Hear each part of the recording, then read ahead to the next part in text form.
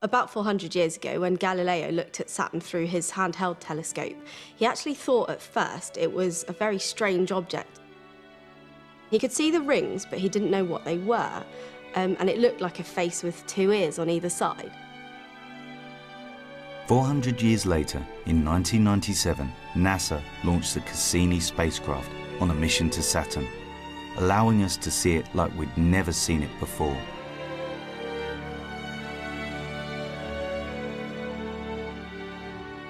By actually being at these other planets, you can learn so much more and really study them in detail. Unlike the rocky inner planets of our solar system, Saturn is a gas giant. It's made from mostly hydrogen and helium, so you couldn't really land on its surface. The gases that compose Saturn are lighter than water, so if you could find a swimming pool big enough and to put Saturn in it, it would float. Of course, what really makes Saturn stand out from the other planets is its spectacular rings. So Saturn's rings are very, very thin in comparison to how wide they are. They're very thin, so if you look at them edge on, you can barely see them. And they're made from a mix of things, mostly from ice, water ice, which means that they're very reflective, and that's why we can see them from Earth. Cassini has also revealed a whole army of moons orbiting around the planet.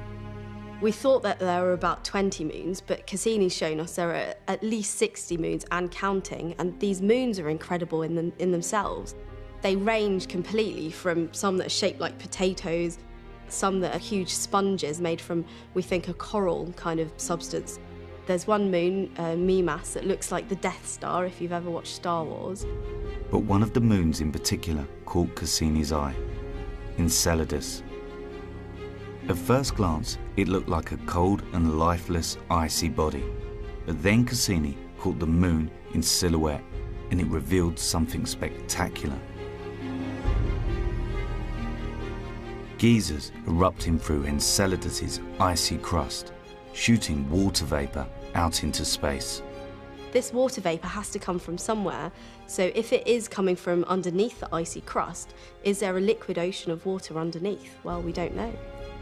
Most of Saturn's moons, including Enceladus, are tiny, but one is a giant, Titan, nearly half the size of the Earth.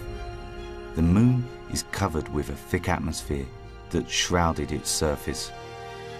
But Cassini carried a probe built by ESA called Huygens that descended down through the atmosphere and onto the surface of Titan, revealing an intriguing looking landscape.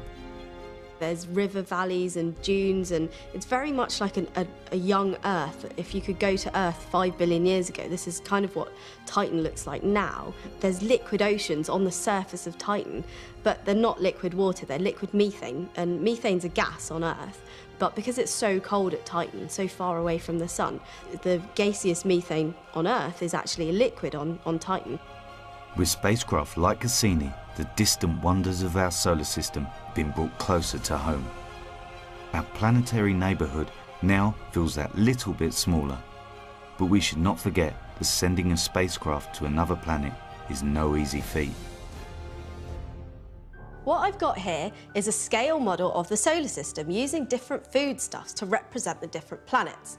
Here we have the Sun, Mercury, Venus, Earth, Mars, Jupiter, Saturn, Uranus and Neptune. Now this gives you a rough indication of how big the planets are in relation to each other, but it doesn't tell you how far away they are from each other. I really want to show you this because then you'll see how amazing it is that we sent a spacecraft from Earth to Saturn. Now if this was Earth and if Saturn was this big, let me show you where Saturn would really be.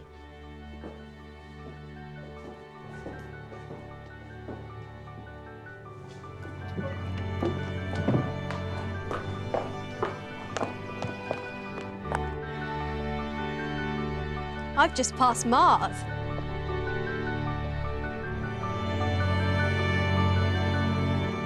There goes Jupiter.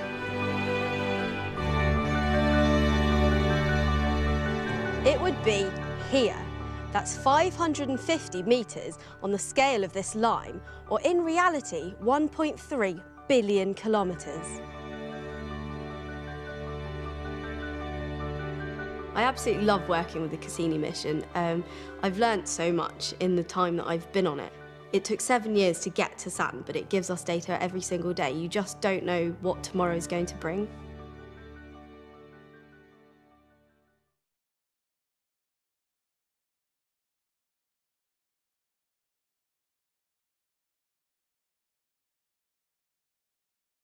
We hope you have enjoyed this video, and for more videos go to freqphysics.com.